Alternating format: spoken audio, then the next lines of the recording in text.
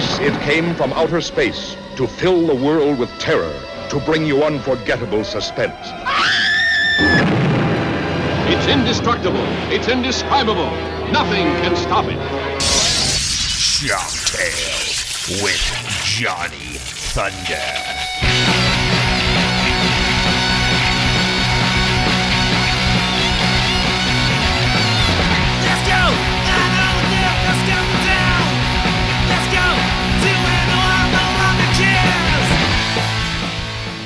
Just back from Pony Fetish Festival, it's our Mayor Stir of Ceremonies, Johnny Thunder. You know, all these flavors and you choose to be salty. You'll never change. You will never change, genius. What's going on? Chris Planters Baker. Like Planters Peanuts, just salty son of a bitch. I've just been, I've been hanging out, studying some quantum physics. Brushing up on some thermodynamics and whatnot. Okay. I just want to be ready, and in case this Hauntcast thing doesn't work out, I just want to have a backup plan. Yeah, backup, a plan B. Nice. Yeah. All right. So should we just pretend like we haven't spoken in 9 months? Yeah, pretty much. Halloween was great. Transworld was great. Everything's great. Everything is awesome. Yeah. Everything is sweet when you're with Johnny. But it was, it was from that stupid the Lego movie.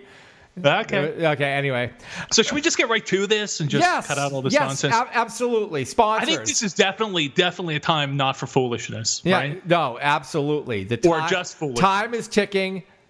There's no time for it, right? All right, everybody, welcome back to the Last Bar on the Left. My name's Johnny Thunder.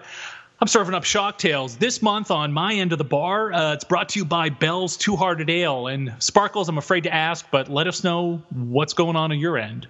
Actually, I think it's a real sponsor this month. I am not too sure. Okay. Sponsoring Shocktails this month. We've got Patreon. Well, I shouldn't say this month. This episode, yes, is Patreon. Right. I know, right? Who knows when we'll be back? Exactly. Patreon. Head over to patreon.com. Search a wide variety of crowdfunding campaigns like Top Notch Podcast, for instance. You think of any? Yeah, there's actually one in particular. You might want to check. You might want to check out. You might not, but you might want to check out. It's this thing called Hauntcast. Oh, really? Not sure if you ever came across it.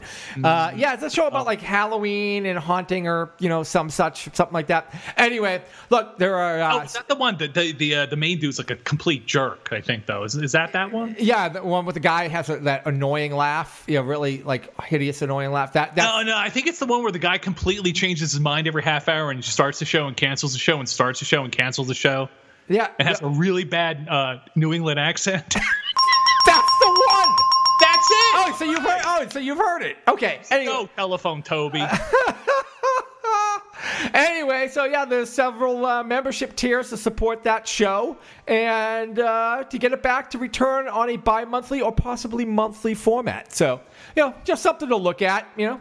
Rock on, dude. Sweet. All right, so like we said, there's no time for foolishness. Let's get right to the glorious segment. Let's get to some upcoming movies. So we'll talk about what's coming out for the rest of your 2018. Coming July 4th is The First Purge. Cleverly enough, this deals with The First Purge. It's a preview. It's a, prequel to the Purge series. So if you're into the Purge films, go check out how it all started. I also just read, I think it's September 4th, coming to USA Network. They're doing a Purge TV show. So again, I know this thing has its fans, and if you're into that, check out the movie and then go check out the TV show in September. Coming August 24th is Slender Man. Now, we all know the creepypasta and the different stories about Slender Man, and unfortunately some of the real life incidents that have revolved around this fictional character. Well, now there's a movie about the character. If you're into that, go check it out at the end of August. Coming a week later is a movie called The Little Stranger. Now, I saw this preview before we saw Hereditary, and it's a supernatural gothic drama based on the novel of the same name. It's a period piece. I don't know if it's about ghosts or it's just about a creepy family. I really don't know anything about it besides the trailer that I saw. So if you're into gothic or supernatural or period pieces, you might want to check that one out. Then September. You know what? You really should be a pitch man. I should? Yeah, you really should. Billy, well, you know what? Well, I'm on the next Hauntcast Patreon commercial, right? You could be. Right. You got to sell me on it. September 7th is The Nun. Now, I think everybody loved Conjuring, right? Conjuring 2.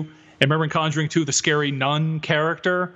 Well, this is the story about how this whole scary nun character came about. So if you want to go check out how The Nun came about, put your butt in the seat and go check that one out. Coming October 19th, I think a movie that everybody's talking about and I think everybody's excited about, probably except me, but that's cool. It's a little film called Halloween. It's Halloween with Jamie Lee Curtis. Have you heard about that one before, Chris? I think I've come across it somewhere. You've come across a little bit. So what they're doing is they're doing another version of Halloween. I guess they're trying to wash away the bad taste in most people's mouths of the Rob Zombie remakes. And they're basically ignoring the continuity of the original Halloween franchise. So this apparently will take place after the original Halloween, ignoring Halloween 2, ignoring Halloween 4, 5, and ignoring Halloween H2O. And basically telling the story of Laurie Strode, and I believe it's her granddaughter, all these years later on the night that Michael comes back for Laurie. Now, you know, my problem is I think everybody knows if you listen to the show, Halloween, you know, Carpenter's film is one of my absolute favorite films. I think it's just a perfect horror film, a perfect suspense film. And, you know, in H2O, we already had the let's revisit Laurie's story where she is all these years later. She has the son. She's running the private academy. Now, is it a great film? No. But was it sort of a satisfactory wrap up to Laurie's story? Yeah, I thought so. You know, it was fine. And, you know, I don't know really why anybody needs to revisit this. You know, I don't know why Jamie Lee Curtis really wants to go back and do it again. And I don't mean to be crass, but, you know, besides a paycheck, I'm not really sure what's here. You know, again, it's going to be, oh, the script is so wonderful. I had to revisit this character, and it was so great to, you know, ignore the other films and come back to my character and explore where she is now and how she's been preparing for Michael's return. But, you know, I mean, of course, I'm going to go see it, but I'm not actually as overboard as everybody else is that I think. I've just seen a lot of people posting that they're really, really into it. I'm sort of indifferent. I'm hoping that when the film comes out, my expectations are surpassed. But right now, I'm just sort of, you know, it seems like it's their effort to reboot after the Rob Zombie flicks and move forward as a franchise. So, you know, like I said, I'm not necessarily thrilled. I mean, is this something you're into, or you really don't care either way? You know, I do love the original. The rest, I just not really that into. Like the continuation of the Michael Myers. I just don't think there's really anything there that I'm looking for. It seems like pretty much the same thing. Like, but if you've already sort of done this, you know, as an actress, you know, as myself as an actress, I'm, you know, you're an actor, and I just don't know. A Facebook fan favorite, nonetheless. Exactly. If only I could regain my glory days. But you know what I mean? It's sort of like you've done it, and I don't know why you need to redo it. I just don't know what the challenge is there. That's all. Sometimes you just got to get paid. Yeah, and I guess those Activia commercials, you know, with your explosive diarrhea yogurt aren't paying the bills, I guess. I don't know. And I love Jamie Lee Curtis. I'm not bashing her, but, you know, whatever. I guess I'm jealous because nobody's giving me, you know, money to be in a movie, but whatever. Now, speaking of remakes, keep reaching for the stars, Sparkles. Exactly. Well, I mean, my God, I'm an admin in the Hauntcast group. What more could I ask for? You know, like I said, we're talking about needless remakes. And again, this goes back to our first episode, dude, like our very first episode. Remember we talked about all the rasher remakes coming out of Hollywood. And I'm always like, look, if you don't like the remakes, you don't have to watch them. You've still got your original films. Don't sweat them. Move on with your day. But like coming November 2nd is Suspiria. It's a remake of the Dario Argento classic. And I'm sort of, again, what? You know, it just doesn't need to be remade, but here it is. And again, I'll probably go check it out because I do love the original. But it's another film that I suppose for a new generation, if you want to try to reach a new group of horror fans and you want to try to make money off of a proven product, you know, that's where Hollywood is right now. So if you're into that, go check it out November 2nd. And then coming November 29th is The House That Jack Built with Matt Dillon and Uma Thurman. about a serial killer, and it takes place over a span of 12 years over his quote-unquote killing career. So that's all that I have for the rest of the year that's coming out. Why don't we move on to some reviews?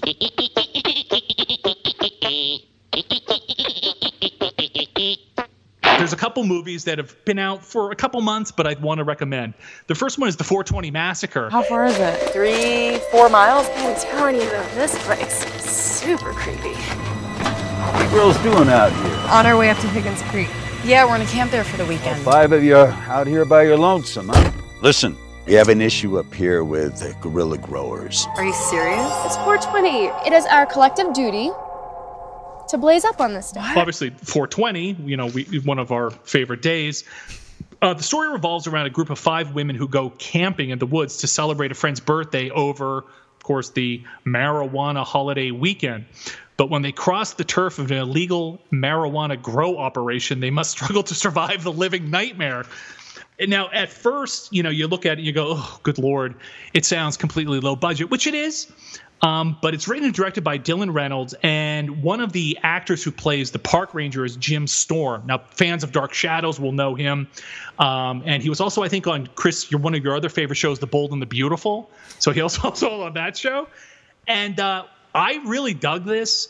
It was pretty well acted all around, surprisingly. A lot of these films aren't that well developed, but a few of the characters actually felt very authentic. The main actress is very, very good. She really is convincing. And like I said, this group goes out, they cross over into this illegal grow operation, and there's this big dude in a ghillie suit that pretty much systematically kills other campers and then basically hunts down all the girls in their group. So it's a straight up slasher. It's not played for jokes. It's not played for comedy, which I dug. And it was pretty well grounded, pretty well acted, and pretty well directed. So if you see that anywhere, 420 Massacre, you could do a lot worse. I pretty much dug it.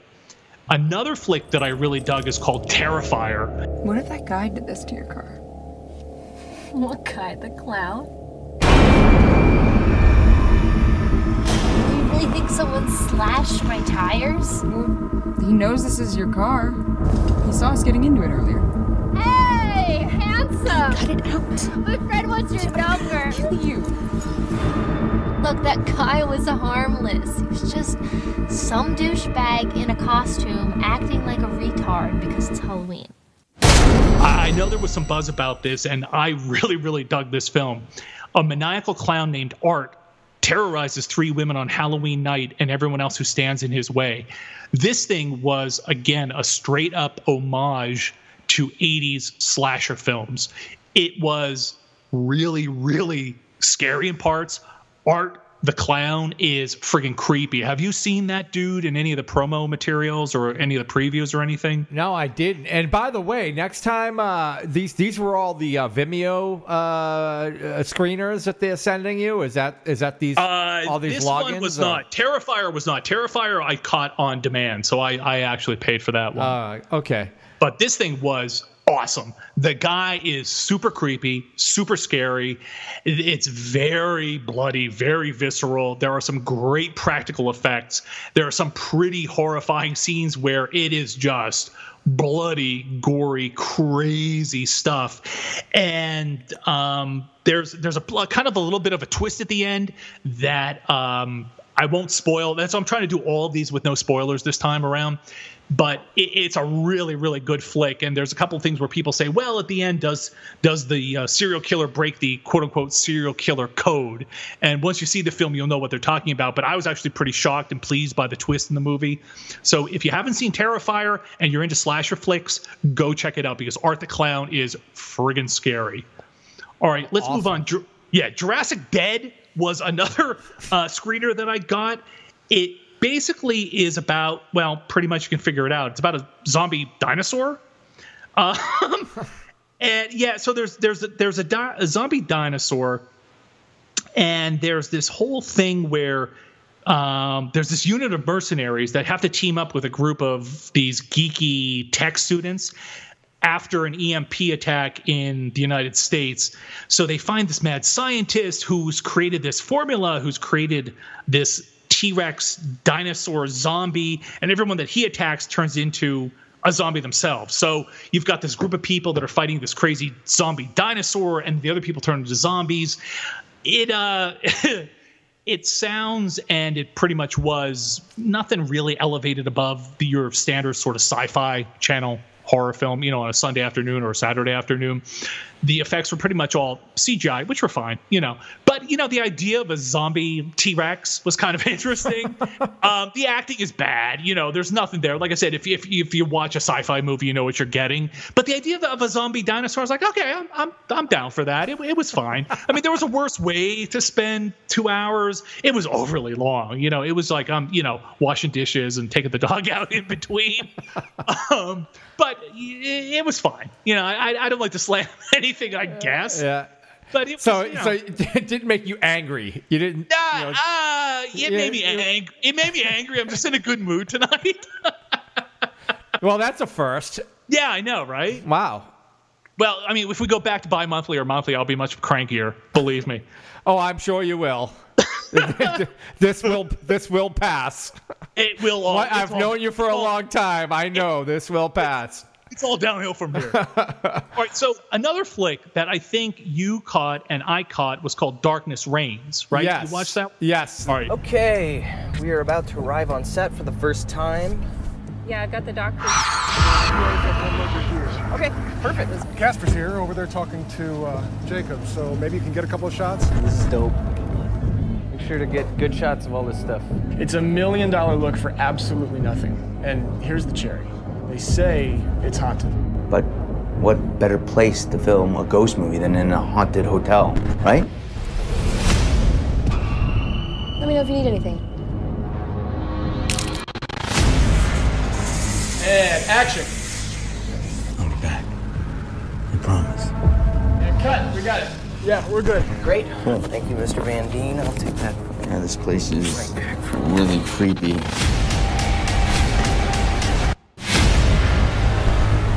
I need to sit back and take a drink, all right? All right, chug, chug, chug, chug, chug, chug.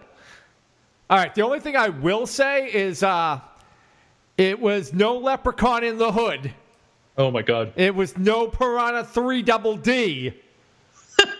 It was no frogs, I mean, that's all I'm going to say about it.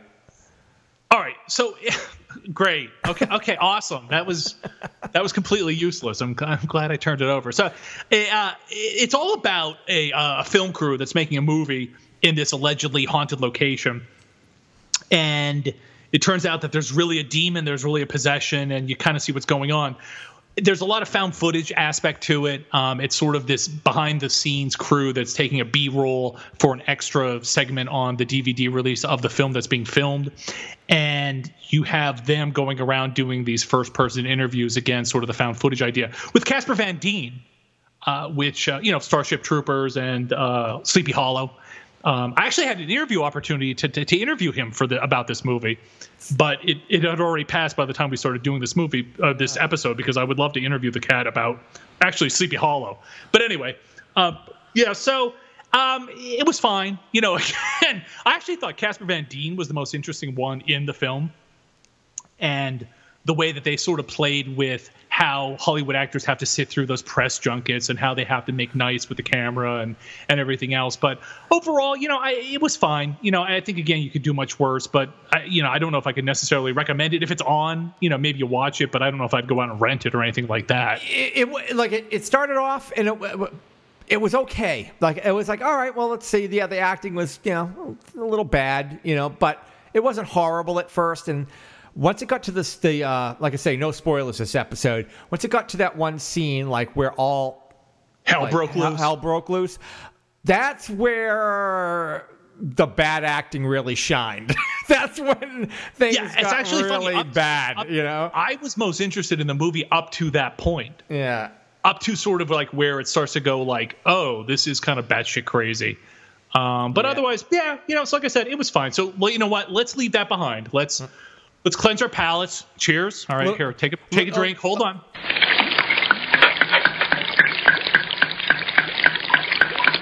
A little horror sorbet here, maybe. There you go. All right, let's get right to the main course, of course, the film that's been out, that's gotten a lot of buzz, got a lot of buzz on the film festival circuit, called Hereditary. Come on, Peter. It's just soon.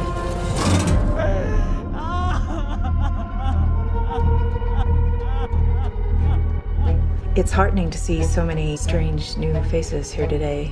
I know my mom would be very touched and probably a little suspicious. My mother was a very secretive and private woman. It's Grandma. You know you were her favorite, right? Even when you were a little baby, she wouldn't let me feed you because she needed to feed you. She was a very difficult woman, which maybe explains me. I recognize you from your mother. What? Sometimes I swear I can feel them in the room. Oh my God! What's that? She isn't gone.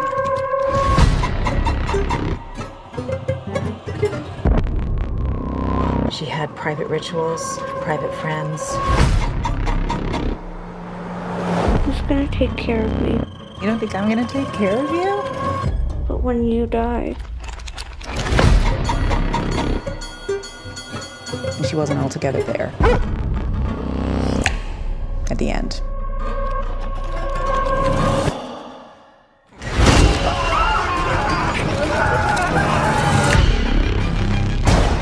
I don't like this. Dad, I don't like this. What's happening? Peter! Don't you ever raise your voice at me! I am your mother! Please stop! Mom, what's happening? Make it stop! Make it stop! I just don't want to put any more stress on my family. So, written and directed by Ari Aster, starring Toni Collette, Gabriel Byrne, and Alex Wolff. Rated R for horror, violence, disturbing images, language, drug use, and brief graphic nudity. Our favorite. When the matriarch of the Graham family passes away, her daughter's family begins to unravel cryptic and increasingly terrifying secrets about their ancestry.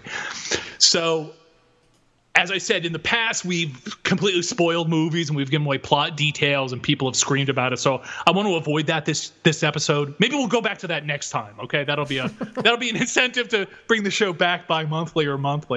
But I gotta say, going into this, I'd heard great buzz, and that's bitten us in the ass in the past, where you're going into a film where it's gotten great buzz or it's gotten great critical review, and you go into it and you go, okay, whatever. This one to me really, really was well worth the visit to the theater. It plays a little over 2 hours, which I think towards the end felt a little bit long to me. But to me, this film really, again, we always use that slow burn expression. I haven't experienced a slower burn since my bowl got clogged with resin and I ran out of pipe cleaners. And kids, by the way, I am no means out there am I endorsing the use of illegal, narcotics or whatnot. Okay, this is perfect for trying to bring the show back. This perfect. I'm trying not to curse. I'm trying not to make any sort of sexual references. I'm trying not to be demeaning to any particular groups. I'm trying to be as PC and nice as possible. And of course, now we just have explicit drug use references. Anyway, all right. Here's my vote on this, and Chris Baker's is irrelevant, so if he doesn't like it, he's wrong. This is a perfect example of a film that builds a sense of dread, and you are trapped in this sort of living nightmare where you're experiencing this family unraveling. And even if you didn't introduce the sort of supernatural elements that are introduced in the film that make it horrific and make it more, overtly terrifying, you witness the breakdown of a family. You witness the breakdown mentally of pretty much everyone involved in the film. That's scary enough. Add in then the mystery of what's really going on, what's happening here. I really would say that, again, I went into it knowing nothing about it besides it's about a family, and I knew nothing else about it. If you go into it, I think the more astute viewer, I think the true horror fan is going to pick up some signals early. I did, because originally I kind of had an idea. I was like, this might be this kind of a film. Then I go, I'm getting a sense that it maybe goes in a different direction. But then it pulls me back in the original direction that you think it might be more about spiritualism, or it might be more of a ghost film. And then you're like, no, it goes back into where originally I thought this film was going. I loved it. I really loved the performances. Again, Toni Collette, to me, she is amazing. She is a stunning, stunning actress. You probably know her from Krampus. You know her from a couple other genre films. Really a tremendous, tremendous effort by her. And also Alex Wolff, who plays the son, I was really impressed with. At the very beginning, I wasn't sure of him. But as the performance went on, I was really blown away by him as well. You know, there are a couple scenes, and again, I don't want to give away spoilers, but the way it's shot, you know, you have jump shots, you have this it pretty much takes place all in this home surrounded by these tall white trees, and it almost represents a prison where these people are trapped in this town and in this home, and you know they're trapped in their minds. The Toni Collette, the mother, is trapped in her art. And again, there's a lot more I could say, but I don't necessarily want to give it all away. But a lot of the symbolism of the film, of the mother's art, I think definitely plays into the story, plays into her character. There are a couple scenes where you've got this unexpected way that they reveal to the other characters that like a horrific death in the family. And it's very quiet and it's very off screen. Then all of a sudden you're juxtaposed with this really shockingly, horrifyingly graphic image. And that was just even more upsetting. There's also a couple confrontations. There's a dinner scene between the mother and the son, which I just was kind of blown away at the acting expressed in that. So understand, as much as this is a horror film, horror in the sense of if you want to get into ghosts or demons or devils or conspiracy, whatever you want to talk about, it's also very tragic and very sad in terms of the breakdown of a family. And once you start to put the pieces together, as Toni Collette does as the mother, and finally realizes what's been going on her entire life and our experience as a viewer this entire film, I really, really was blown away. And I walked out of there like, holy crap, this was one of the better films that I've seen. Now, I will say, critics love it. Audiences seem to be split down the middle. So much like I love The Witch, I think a lot of people love this movie, but a lot of people also hate it. So if you're going into this and you want jump scares and you want gore and you want that kind of nonsense, you ain't going to get it. If you want a very sophisticated sort of intellectual horror, a mystery about it, much in line with, say, Rosemary's Baby or other sort of culty conspiracy films, you'll get that here. So I definitely recommend this. Now, you'll probably, I don't know what you're going to say, but if you don't like it, you're wrong, but go ahead. I can say I pretty much loved about 90 to 95% of the movie. Okay. But the last 5 or 10 minutes, I thought that the way he executed that final scene, I think the last 15 minutes should be truncated. It just went on too long. Yeah. The only thing I will say is when one character shows up out of nowhere and sort of insinuates herself into the film, and I think you know who I'm talking about, I go, okay, so it kind of cemented my original idea of what the film was about. Now, it doesn't take away from the film in any way. It doesn't ruin it. But again, watching these actors work with this material, I was really super impressed. So again, I don't want to say, oh, this is a new classic, but this is a flick, dude, like I'm going to go buy and I'm going to watch again because I probably missed a lot the first time around. And I was really, really impressed with how awesome this was. All right, everybody. Well, hey, as always, thank you for listening. Chris, as always, it was nice talking to you, I suppose. All right, everybody. Thank you. And stay scary. I'm going now. Heaven help you.